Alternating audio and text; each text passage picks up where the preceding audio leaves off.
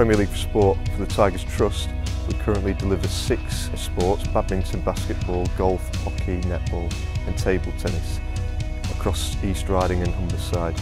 It's designed for 11 to 25-year-olds to try and increase participation at grassroots level, and then we're also offering the chance to go and play against other community trusts all over England. Because of Tigers Trust, they've really expanded the knowledge of basketball for the kids. They've given more basketballing opportunities than Hull clubs. Thanks to Tigers Trust, basketball's actually growing in Hull.